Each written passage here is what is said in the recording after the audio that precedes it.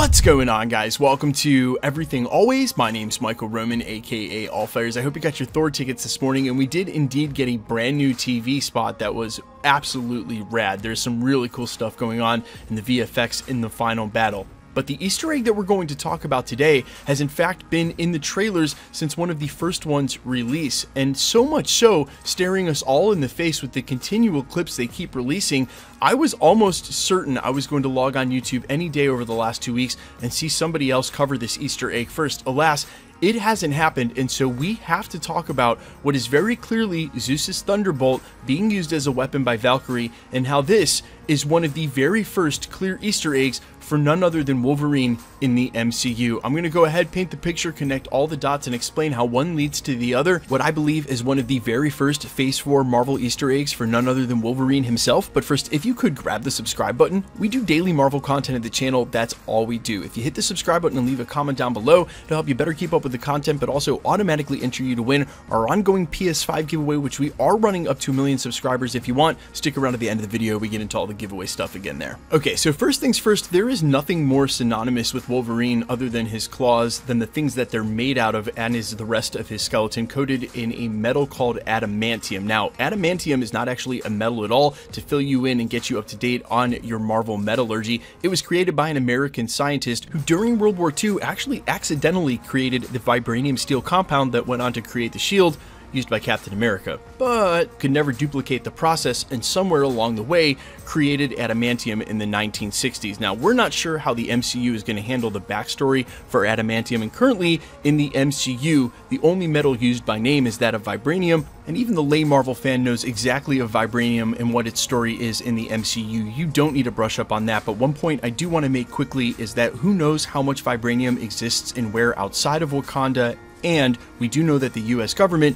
has a way of tracking it given the scenes we saw during WandaVision, but more on Sword in a minute. Now, while adamantium is not actually a metal or even a natural element, in fact, it's a composite resin whose formula is heavily guarded by the US government, created by metallurgist Dr. Myron McLean, again trying to recreate what he did with the vibranium experiment to make the shield, and wasn't successful with that. It was specifically named after the adamantine of Greek mythology, a virtually indestructible steel alloy. Now, in the prologue, I called it by one of its AKAs in Thunderbolt, but quote, Zeus's Lightning Bolt, Thunderbolt, or Master Bolt is the signature weapon and symbol of power of the Olympian god of thunder, Zeus, and it is said to be the most powerful and feared weapon on Earth or in the heavens. Well, we don't know about that. I might be quick to say that Stormbreaker, and regardless of the hierarchy of weapons in the Marvel Universe, that Lightning Bolt, aka Thunderbolt, is what we see Valkryie wielding at the end, presumably the final battle of the film. Hey, they put in the trailer, not me. I'm just calling it how I see it.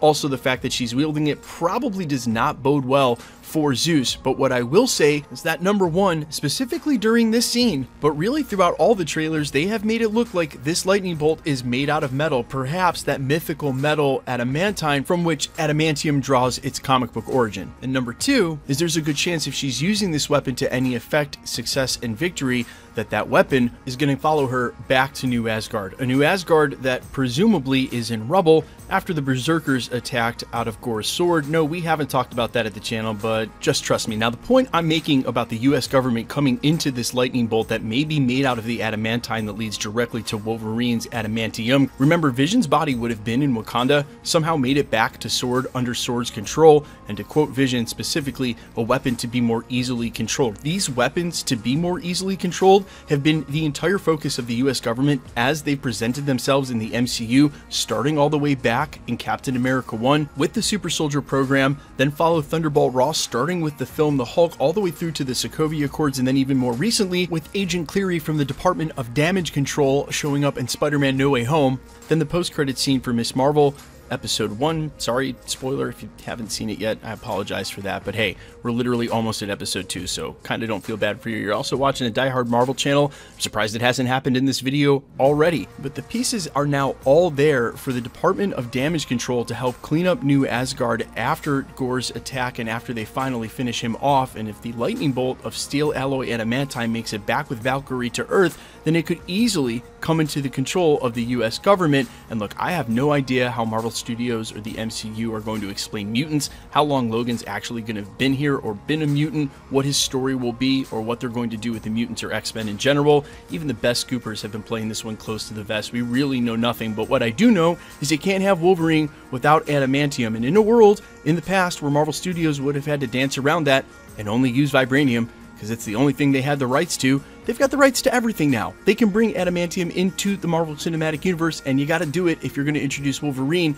Wolverine cannot be too far out. All the pieces are right there, so you have to think of it as an excellent opportunity to do the original origin of this Justice. But to me, this entire theory, everything I've said in the last 4.5 minutes, really leaves out one of the biggest pieces of the puzzle, and something I'm actually surprised, since it happened in the MCU, hasn't been the major point of contention. That's Tiamat growing out of the center of the Earth. Now, we already know from Guardians of the Galaxy 1, just the skull of the Celestial in Nowhere is an overwhelming wealth source in the middle of the galaxy. Now, presumably we have an entire Celestial, and in a theory that would have been flat wrong had I put it forward, I actually thought that this was going to be the impetus for Secret Invasion. Finally, the Skrulls were going to see the Earth as more than just a refugee point or clandestine missions, whatever they'd already been doing behind the scenes, and try to control the Earth for controlling that Celestial. But getting super meta on you guys, and I hate to do this, not only is it going to be a wealth spring of value inside the MCU, but it's going to be a wealth spring to the writers of the MCU.